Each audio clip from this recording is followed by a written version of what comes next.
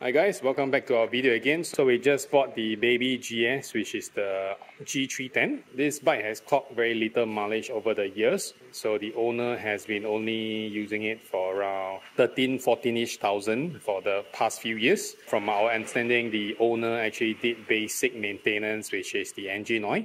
Other than that, he's pretty much using whatever the factory fluid. So what we have done so far after getting the bike back for a week is to get a new box. And then other than that, everything is pretty much stock.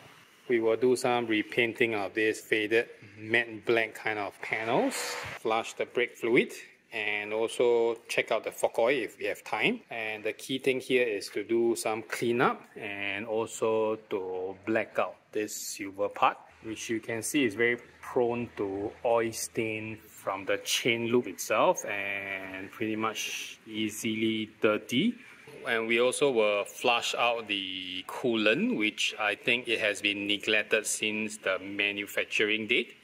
After removing the 4 bolts from the belly pan, so now we got to remove this 3 bolts here, 1, 2, and one more inside here. So we unhook this, and then inside you will have 3 bolts to remove. So while waiting for the panel to dry, we will move on to the next stage, is to remove this tank cover. So it seems like there's a lot of bolt all around. This seems to have more bolt than the Japanese Super Sports.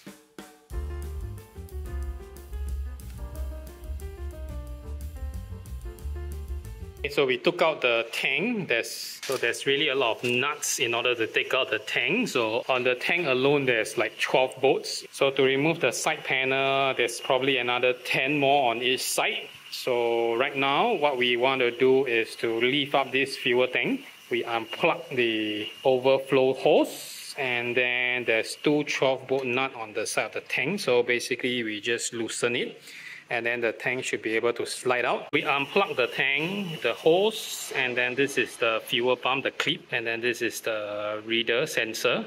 And then now we have clear access to here. So what we got to do is, since we are already at this stage, we got to open up the air box to inspect the air filter. Feel very decent. And then this is where the air intake is.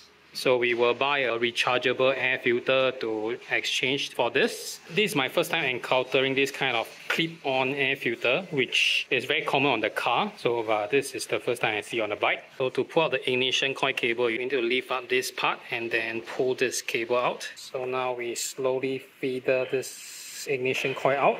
Okay, so we finally pull out the ignition coil. It took a while, I guess, because it has never been taken out before, so it's pretty tough.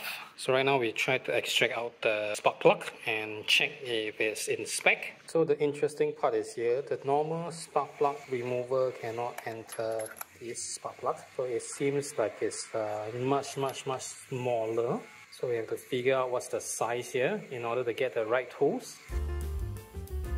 While waiting for the paint to dry, we will drain the coolant. So there's 2 parts of it, the reservoir and then the main circulation. I think this is the bolt to remove for it to drip out. We have loosened this, and then we will see what will happen. So what happened was we didn't open up this to let air enter. So what we got to do is to open it now. Okay, you can see it start dripping. It's everywhere. Create a mess. So now it's flowing out properly. Let's check the reservoir, which is quite clean. There's no scaling, so this is so far so good. So we unclip this clip hose and then try to move this tube out. So now what we got to do is to remove all the bolt and then take out this cover to black it out. There's quite a few bolts, so it will take some time. So there are a few bolts that are blocked by this panel, so you have to remove this panel in order to access to it. Remove these 2 bolts here in order to free this thing out, so you can maneuver it to gain access to the bolt. So now we are stuck at this part. This cover can't come out, so we have a little bit of knock, and to loosen it, gentle tapping, and you can see some oil is leaking out. So all we have to do is to gently push it out. We don't want to damage any of the casing or the gasket, slowly but surely. So right now we will remove the crank cover. Same thing, remove all the screw and then loosen all the hose. So in order to take it out, we need to remove the sprocket cover. So now we gotta remove this magneto coil in order to isolate this cover. So last night it was pretty dark, so we let the paint to dry, and it's still not fully dry yet. So we assemble everything back for the moment. As you can see that the coolant has dropped. The other day we actually filled it over the max line. So now it's dropped. Right now we'll top up the coolant. And we also fill up the reservoir tank. So now we got to bleed the brake. So first thing first, we need to open up this right side panel to access to the reservoir. We open it up and then we feed in the bleeder hose and loosen the nut. We cover up the side because we don't want the fluid to spill all over the place. It's corrosive to the paint. As we can see here that the fluid is actually not very fresh.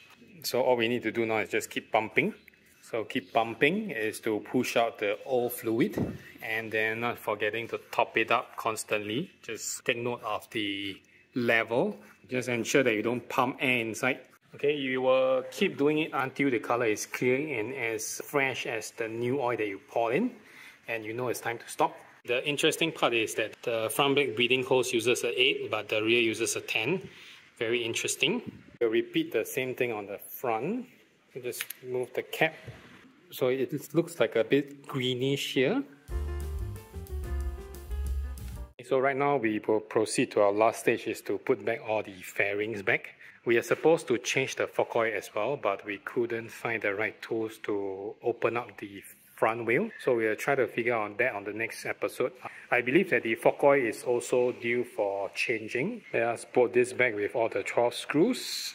So alright guys, this will be the end of this video. Thank you for watching. See you. Bye bye.